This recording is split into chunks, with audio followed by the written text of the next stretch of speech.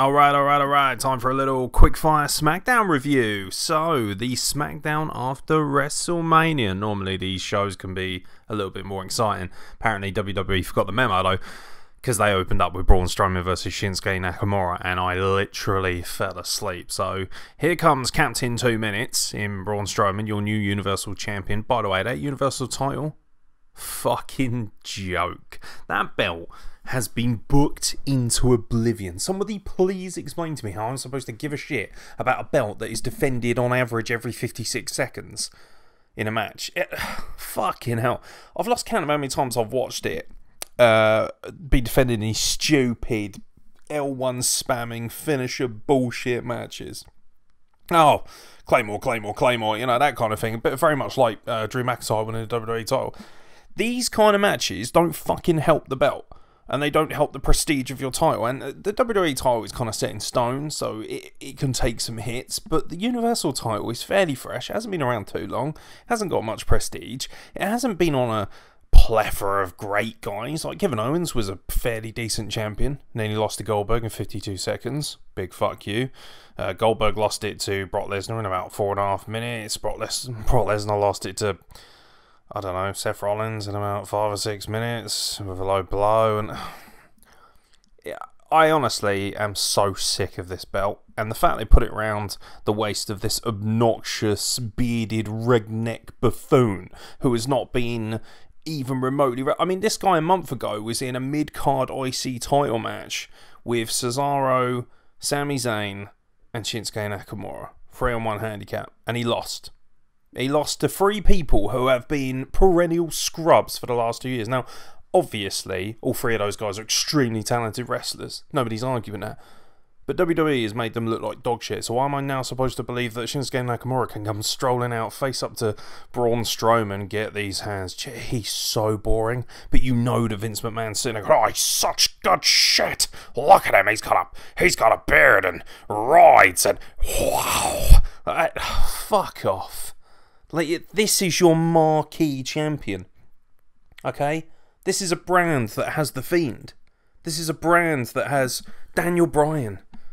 You know, fuck it. This is your best bet. Talk about a big... Oh, God, please. Like, far be it from me to throw this out there, but please, Roman Reigns, save us. I would take Roman Reigns as champion over this scrub any day. Because you know what? Roman cares. He works hard. He has good matches. Braun Strowman does none of those things. Braun Strowman sucks. And then to cap it all off, he's on here slagging off independent artists in a time like the corona. Yeah, because people can easily just go and get another job when there's a pandemic on, can't they? You big fucking berserker idiot. What an absolute ovine lummox this geezer is. Honestly, just a big old slab of retardation, frankly. And I'm bored of it. I'm so bored of seeing him. And then, oh, Christ. So, I like Alexa Bliss and Nikki Cross. I do. But them beating the Kabuki Warriors twice in a row really ticks me off. So, the Kabuki Warriors, right, we've established, and I don't think anyone with a brain is going to argue that Asuka and Kairi Sane are 2 of the best wrestlers that WWE has, particularly in the women's division, but overall in general, they are fantastic. They're entertaining, they're powerful, they're strong style, they're everything you could ask for in a WWE sports entertainment centric superstar. They are the tag. Now, they're not going to be able to hold the tag titles forever, that's fine, and a little part of me doesn't really mind that much that Alexa Bliss and Nikki Cross won it, but the fact that they won it clean twice against a tag team of this quality, with this kind of power, it just looks hokey. And their matches, I hate to break it to people, their matches are not good.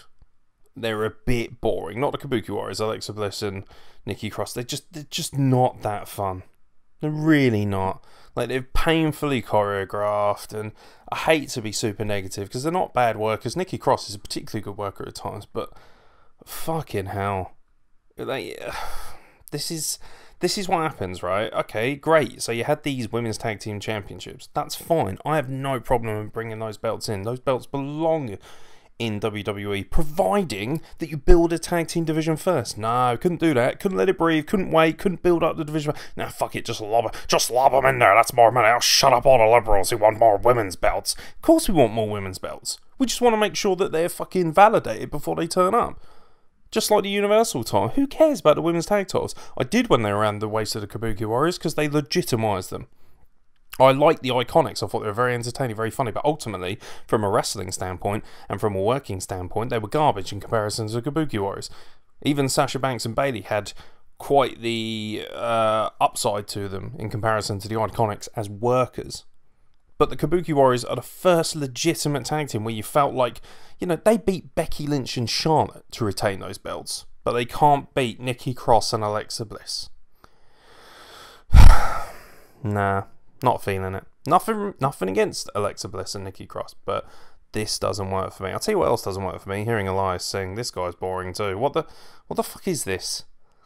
Like, his gimmick, okay, has become so stale and so boring, and as a face, he's even worse. Oh, he's so unbearably boring and obnoxious. So, a few of you motherfuckers were giving me stick for my singing and guitar work on the AJ Styles tribute video. You know, turns out that I don't particularly want to get hit with copyright spam, you fucking idiots, but hey, it is what it is. But thank you to the people who were positive about it. I worked very hard on content for you guys, and I hope you enjoyed it. Elias is no better than me on the guitar and singing wise. He's not good. He's boring. He's stupid. His gimmick is, you know, Vince McMahon is saying, oh, guitarists are funny. Like, Elias looks great. Got a great body. He's put together. He looks like a cross between Damien Sandow and Randy Savage. And I'm sure if he worked enough guys who could wrestle very well, he would be fantastic. But I don't care. He's hokey. He's stupid. He's all the reasons that people don't watch wrestling en masse anymore. Because there's absolutely potential there, but Vince McMahon is so obsessed with put a headband on and play some guitar and sing about your opponents. Because when he gets in the ring, he's boring as fuck. And you know why he's boring as fuck? Because he never gets a fucking chance to wrestle anyone who's worthwhile. When was the last time Elias had a relatively good match? I'll wait. We'll be waiting a while. Because it's been a fucking while. But good news, everybody, because Dolph Ziggler's out here to job out our favourite wingman, Tucky. So, no Otis and no Mandy Rose. By the way, what state of those photos? Why is he holding a bunch of bananas? Oh. But it's funny, and it's entertaining, which is more than I can say for Dolph Ziggler, who's so fucking boring at this point. Can someone explain to me how the Revival get released? But this motherfucker, yeah, we're quite happy watching scrubs like Elias and fucking Dolph Ziggler and, you know, a plethora of other talents. Let's be honest, there's a lot of guys running around doing fuck alls, Zack Ryder, Kurt Hawkins, you know, nothing against those guys, a lot of them can work, but the Revival were legitimately one of the best tag teams in the world, and they let them just, you know, fuck it, let them go. We can't bother to use them. Yeah, they gotta put icy hot down their pants. That's funny. That's money. That is. Fuck off, Vince. Honestly, you're getting on my fucking nerves. This match right here was fine, right? Dolph Ziggler has always been a fantastic worker, but he's just so boring. His gimmick is essentially that he's a whingy, bloated shitbag, and he's not very good at that. He's fucking tedious, and he'll probably go on Twitter and start having a little win. People don't like me. Shut the fuck up. It's fucking boring. And then he jobs out Tucker. Like, okay, well, jobs out might be a bit strong. Like, you know, it was a reasonably competitive match, and then, of course, you know, Sonya Deville in association with Dolph Ziggler. This is a legitimate badass, a great female fighter. She could be having absolute stormers with people like Shayna Baszler and Becky Lynch and Asuka. Yeah, but Mandy Rose and Otis, that's money. Now, I love the Mandy Rose Otis thing, but I've got bad news for everybody. The only way is down now. Like, what else can you do with it? Otis has got his girl. Now, eventually, they're going to have to drag away from that because Vince McMahon is probably offended by the sheer idea of someone who looks like Otis being with someone like Mandy Rose. Right? She should be with a real man like me because I've got grapefruits. Good God almighty. I dread to think where this is going to go. I have a sneaking suspicion that Tucker's going to end up turning and sleep through a Maddie or something along those lines. No idea. Once they get bored of heavy machinery, and Vince probably thinks that, oh, you know, that's Otis is making money. Tucker shit. Let's have Tucker sleep with her. You just know that something bad is going to happen. You just know they're going to do something to ruin it, because it's WWE, man. They ruin things. I got to say, Raw, right? Very entertaining. For what it is. It was a bit boring this week, but Raw overall has actually been really excellent. Like, SmackDown, on the other hand, has been the drizzling shits. Oh, it's just fucking, like, you got Braun Strowman as your champion. You know, the tag team champions, thank God, are really good and really entertaining, and no surprise. But that's another thing as well. Look at their tag team division. Look how good it is on SmackDown. You know, you got heavy machinery. You've got Miz and Morrison. You've got the Usos. You've got the New Day. It's stacked over there. Raw, not so much. Other than the Street Profits, really, who, to be fair, are excellent. But, nah, fuck them. Fucking get rid of the Revival. They're just taking up room. We need more people like Kurt Hawkins. They're money. Just pointless. And Dolph Ziggler beating Tucker doesn't accomplish anything. Whoopee. We're probably going to get a rematch. Otis versus... I can see what's going to happen. It's going to be Mandy and Otis versus Dolph Ziggler and Sonya Deville, because now that they've had this wonderful moment, they're going to try and bleed it for all it's worth and ruin the fun, organic nature of everything that's going on. And the biggest mistake they can make is take Tucker away from Otis. You watch how quickly Otis will struggle without Tucker. Not because Otis is a bad worker or not entertaining by himself, because he's wonderful, but they come hand in hand. They're wonderful stuff. You know, they're such a great combination. You know, it's like Arn and Tully. You wouldn't take one away from the other because they were absolute gold together. Tucker is the ultimate wingman, and he feels believable as that best friend. And if you take that dynamic away, I don't give a shit, and I guarantee people will start to turn off from it. Because wrestling fans, we're all a bit fickle, and once we've got what we want, we then want more. And if we're just given what we've already been given, we get bored. That's just the way it is. This is a constantly revolving, constantly moving storyline, and WWE just isn't keeping up with demand, and I can just see them doing it. And man, this SmackDown was pretty much evidence of the fact they don't really know what they're doing. And people want to make an excuse and say, oh yeah, well, there's, you know, there's a pandemic on. Absolutely, I understand that, I fully do, but come on, they've been doing this for months, well before any pandemic broke out. They have such a wishy-washy attitude towards booking and the way they present their TV, and this SmackDown was evident of that. Now, the dirt sheet was funny. It was great fun, except for the song. The song was crap, I'm sorry, but it was. I know people are going to say, oh, you don't like fun stuff. I do like fun. I love the Firefly Funhouse. I love the Boneyard match. They were really cooking, absolutely cooking. If they just got up and gone, hey, hey, ho, ho, Miz and Morrison, I would have been cool. But instead there was this fucking horrible rap, which I'm so grateful for the Usos for interrupting. This segment proved why tag team wrestling is so wickedly and wildly underrated, because, surprise, these guys came out and absolutely burned the microphone up and entertained the shit out of us. Is it a surprise? Not really. They've been doing this fucking shit for the better part of the last 5 years, but no, you want more Braun Strowman, goddammit. Next week, the other half of the tag teams will go out in a triple threat for the tag team championships. I'm assuming a normal match and not a ladder match. Again, I'm going to have to play buzzkill here. Not a fan. Not a fan. That means that you've had back-to-back SmackDown tag team championship matches without a tag team. No. You're watering down the premise of things. Now, I didn't mind the WrestleMania match because that was a matter of circumstance. It kind of just had to happen because The Miz wasn't available for whatever reason, medically cleared or not. No idea what's going on there. I don't really buy into dirt sheets, except for this dirt sheet, obviously, because it was money. But yeah, no, it'll be a great match, no question. I'll enjoy that match as well. That gives me a reason to tune in to SmackDown, because frankly, the rest of the show did not give me much of a reason to tune in, let's be honest.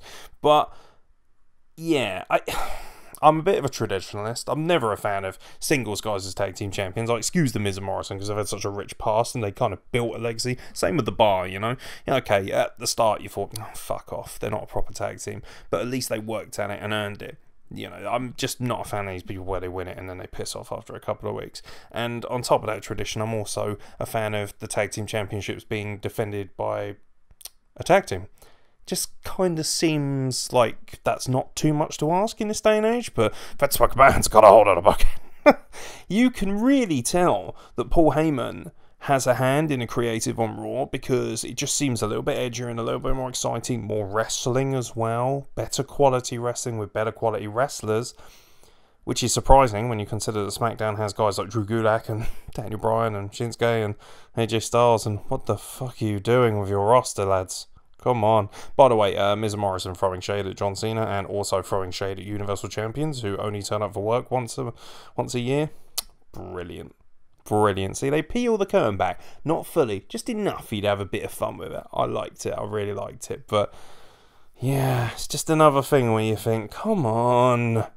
Come on, man. Like, I love your tag team division, and they're so entertaining. But just, no, I want to see a tag team match. Just have all the guys in the ring and going at it. Because, come on, that's the triple threat we all deserve, and that's the triple threat we all want. I swear to actual God, they were trying to kill me on this SmackDown. I don't mind the Forgotten Sons, but they weren't even over, and they hadn't even done fuck all on NXT, and now apparently they've been called up to wrestle on SmackDown. Oh, Lord, coronavirus, please piss off and give us back some semblance of sensibility. What? So they beat the Lucha House Party. By the way, congratulations, Lucha House Party. You had an amazing, amazing display at Elimination Chamber. Your reward for this? Getting knocked off by a load of extras from Call of Duty. Fantastic stuff. What?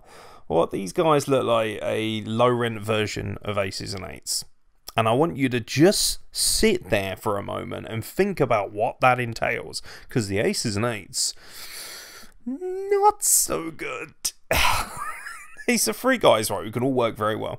And, I mean, Jackson Riker, the fucking size of him, specimen. But no, they went for the other two scrubs. Like, Riker looks like he's probably got the most potential just because he's got the best look, and he's just a freak of nature. But, oh, dear, it's just three guys in vests and reasonably cool ring gear. And, you know, they're alright. They have serviceable matches. They're fine. But, like, they weren't doing anything on NXT. So why should they be doing anything on SmackDown? Why am I supposed to believe that? I know NXT is kind of on a par now. And, you know, Charlotte's going down there. And they've got loads of things going on. But, for fuck's sake.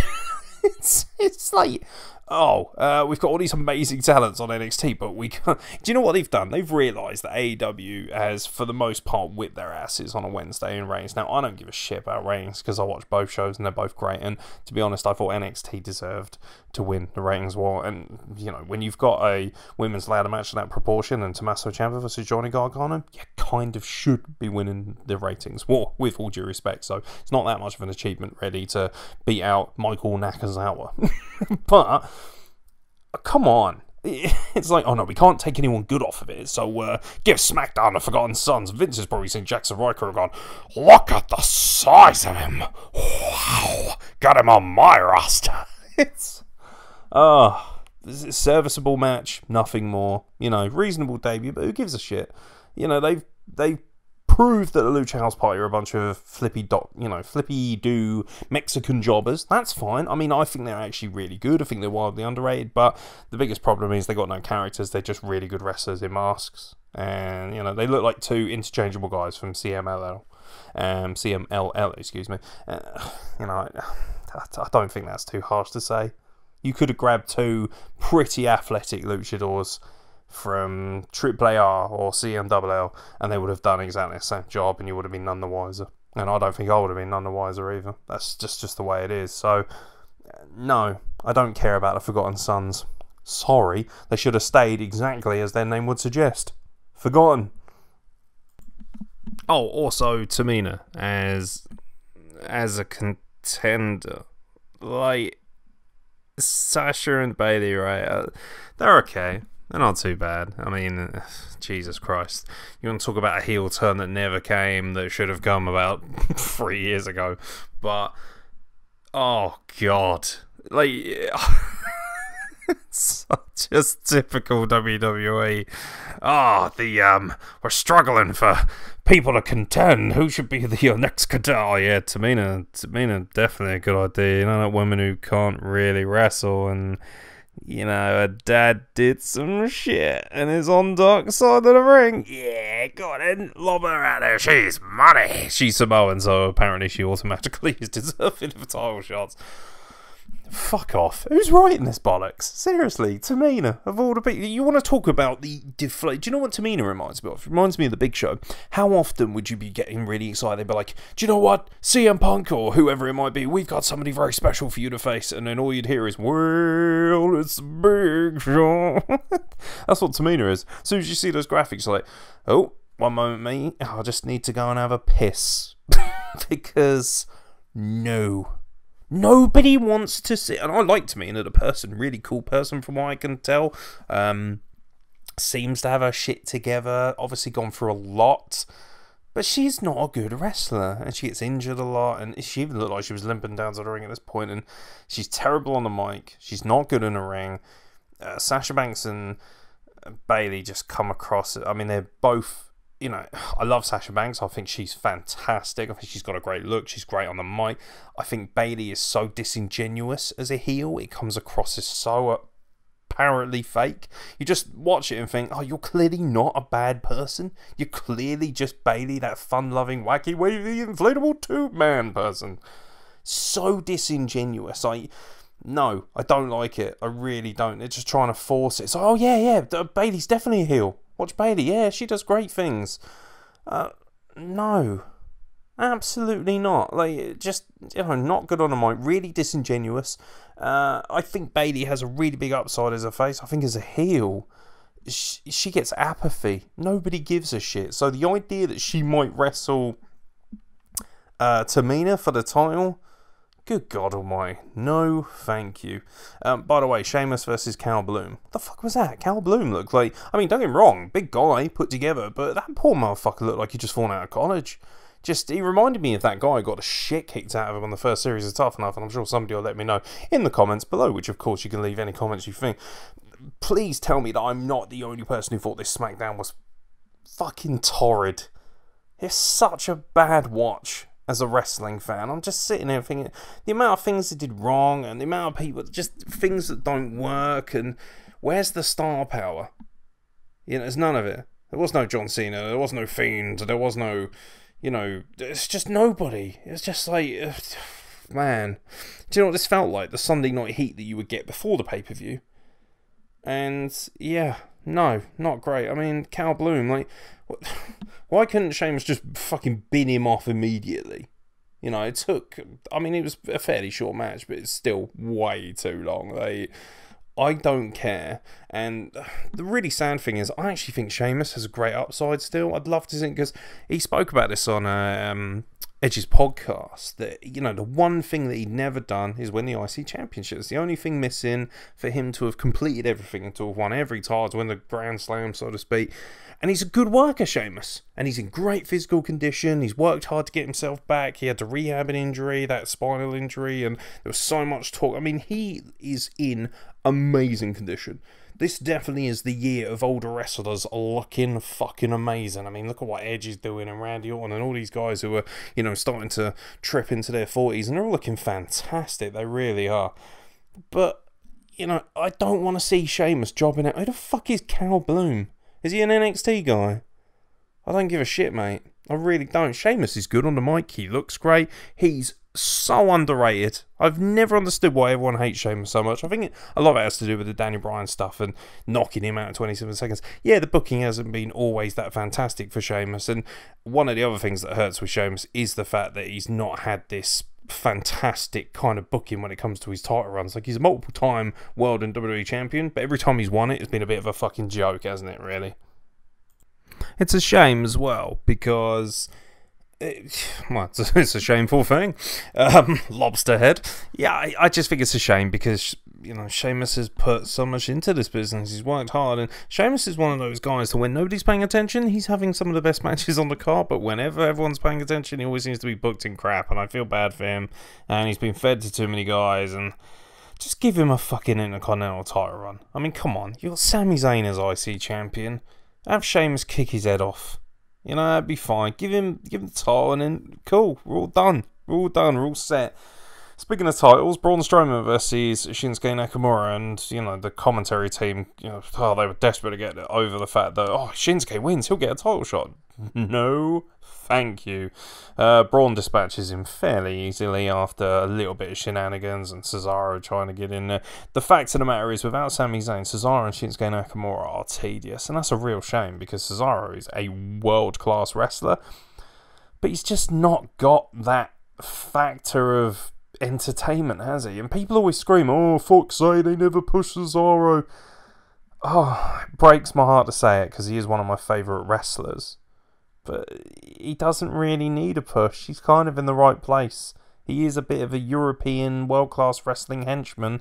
I don't feel like he's a star, and I don't feel like he belongs at the top of the card. I know that's a really hard pill to swallow if you've watched a lot of Ring of Honor and Indies like I have for so many years, and I love these workers, Claudio Castagnoli, but I just don't think he's a star. I don't think his promos are particularly that fantastic. There are better guys with suits and shades on. Like, yeah, I don't care. And the Swiss Superman thing has died a death. And this match sucked. Let's be honest. Braun Strowman's not that fantastic a wrestler. And the only thing that anyone cares about, and ultimately, unsurprisingly, the highlight of this entire show was Bray Wyatt challenging him via the Titantron. So we didn't really get Bray Wyatt, did we? Let's be honest. We got him on the Titantron. That's fine, don't get me wrong. And at least there's some sort of backstory here. Because, you know, Braun came in as part of the Wyatt family. And the fact that Bray's like, yeah, I've got rid of John Cena now. Nobody can see him now, and you're next. And, oh, Jesus Christ. Braun Strowman, right? The way he kind of tackled the promo was so fucking trashy when he was just like, I'm ready to let you in. I was like, wow, are we watching Lars Sullivan on one of his pornography exploits? Because that was very, very suspect. And then he goes, bye, and tries to mimic Bray, and you just think, no. Absolutely not. Like, you're supposed to be this monster among men, and you're acting like a 5-year-old up there. And yeah, no, you're just a big old grown baby, isn't he? Just a big old giant baby. And the sooner they get that fucking belt back on Bray Wyatt, the only person to ever have legitimised the Universal title, in my personal opinion, Seth Rollins was alright and Kevin Owens was okay, but they never really got a chance to, you know, defend it properly. Bray Wyatt felt like a real champion. He had that wonderful, wonderful match with Daniel Bryan, and, you know, a decent run against Seth Rollins, even though they had that horrible Hell in a Cell pick. But I was just watching this thinking, please hurry up and get to Bray Wyatt versus Braun Strowman. Seriously, especially if Money in the Bank is cancelled, which is funny because they said they were going to have qualifiers for it, but I've been told that they've cancelled it for now, so no idea what they're doing. Maybe they're going to make that a longer storyline for whatever reason, but fuck's sake, get that belt back on Bray Wyatt, because he's literally the best thing about this brand. He is streets ahead of everybody else. Better promo, good in-ring worker. Not necessarily the best technical work. Obviously, there are guys who can probably wrestle better than him, but there aren't any guys on that brand who can wrestle a story better than he can and really show you the psychology of wrestling like he can, because he's got so many layers to him now. And, you know, fucking all the haters can shit on the Firefly Funhouse match, but the one thing it did accomplish is it taught us all that he's very creative and he's a great storyteller. And that's what we're watching here. We're watching stories. We're not really watching wrestling. We're watching sports entertainment, goddammit. Thank God for Bray Wyatt. He saved this. But I'll tell you what, this was a fucking awful SmackDown. And if you're out there and you thought this was a good SmackDown, I would love to have your mindset, because apparently you like absolute fucking mediocrity at best, and you think that's fantastic. So, man, you will settle for anything, won't you? Because this was fucking garbage. This was a garbage SmackDown. There was some half-decent wrestling that nobody gave a shit about. There was a use of an enormous amount of guys and, you know, women as well that people don't give a shit about. And it was punctuated by one decent little promo from Bray Wyatt, and that wasn't even his strongest work anyway. It was just fun to see him, and I think by that point I was just desperately calling out for something. But do you know what? This was a bad SmackDown. Now, I'm willing to give him credit and say they haven't all been shit, but this was really bad. And when people are out there screaming about, oh, fucking AEW sucks, and AEW this, and fucking AEW can't do anything, it's like, come on, you can't honestly tell me this was better than Dynamite. Like, don't get me wrong, I didn't think Dynamite was its strongest. I really enjoyed it, and it was entertaining. I mean, I know it's all subjective, but how anyone can tell me this was a good SmackDown? I'm gobsmacked. I really am. I thought it was fucking tedious. But hey, everyone's entitled to their own opinion. You're entitled to yours, so why don't you leave it in the comments below and let us know what you thought. What did you like about SmackDown, and what did you hate about SmackDown? Comments below. Don't forget to like and subscribe if you've enjoyed this. Make sure you hit that little bell icon for notifications, because we've got so much more coming. A couple of juicy wrestler interviews coming over the next 3 days as well, so keep an eye out for them as well. If you want to find out who the next big stars of British wrestling are going to be, this is the place to find out, because we get so many interviews and we're dropping so many of them in the forthcoming week. So keep an eye out for all our content, guys. Hopefully you've enjoyed this at Wrestle Plug across all social media brands as always. And as always, I have been Aeron Nix, and I will catch you very soon for more nonsense from the Wrestle Plug.